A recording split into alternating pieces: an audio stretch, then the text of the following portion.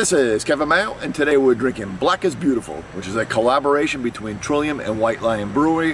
White Lion Brewery is almost open in Springfield. They had a little kickoff this morning that we could all walk up and buy some of their beer, try them out, and they're obviously extremely proud of this beer, which, reading about it, it seems to be a slight change on the overall Black is Beautiful recipe. If I read it correctly, they changed the malt bill slightly and they added vanilla bean, which is not part of the normal. So we're going to go ahead and give us a crack, get it in a glass, and see what we got. Been gone for a while, haven't done a review in forever. I thought this one would be a good one to kick us off again. And cheers. As always, if you like the reviews, please subscribe, even though I haven't had much content lately. And go ahead and leave comments. We love talking about beer.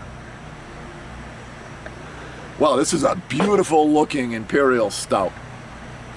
Just pitch black, cannot see anything through it. We have, oh, what, a finger and a half, and maybe a finger and a half of nice dark brown head on it. The tight bubbles, got a little bit of glass lacing on it. Just exactly what you would expect. Black is Beautiful. Aroma wise, oh, definitely got vanilla. Definitely got vanilla.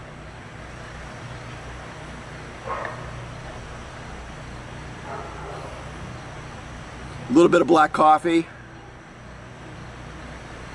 vanilla,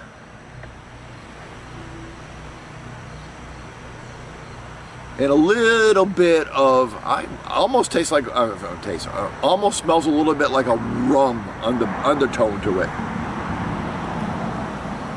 Let's go ahead and give it a taste.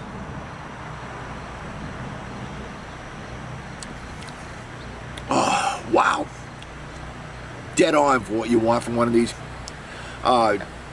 Just creamy, smooth mouthfeel.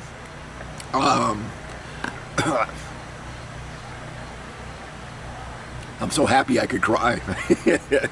It's got vanilla bean up front. It's got that wonderful roasted black coffee flavor at the back end. Just so traditional in Imperial Stout, so looked for, and it's there. Like I said, it's got that thick, creamy milkshake type flavor or mouthfeel to it.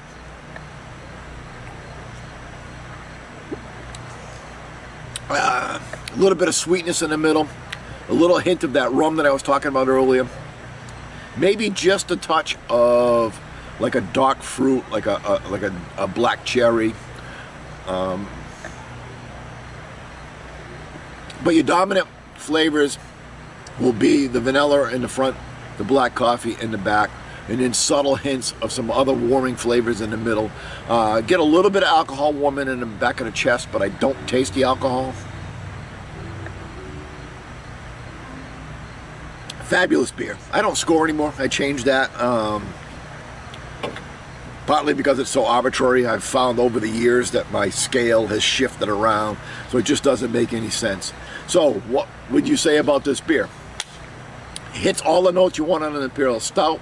It's delicious. It's got great mouthfeel. It's creamy. It's got my black coffee that I love, and it's definitely worth drinking. Definitely worth drinking again. I guess I'm assuming this is a one of, but if you get a chance, buy some, try it. Let me know what you think. Until next time, keep drinking.